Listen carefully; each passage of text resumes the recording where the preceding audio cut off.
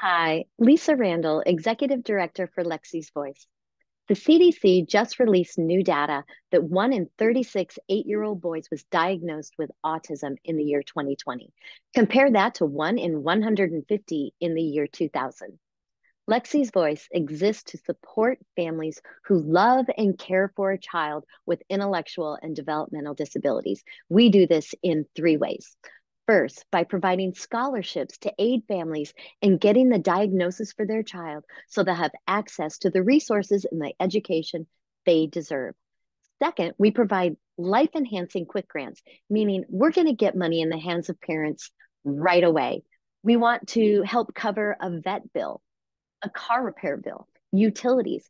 Perhaps your child, who's no longer a child, needs a room maker that will grow with them. We want to be there for you now, quickly. And third, we want to provide scholarships to those who are pursuing a degree or certification to teach those with developmental disabilities. We are so excited to be a part of Arizona Gives Day. Won't you consider supporting Lexie's Voice today?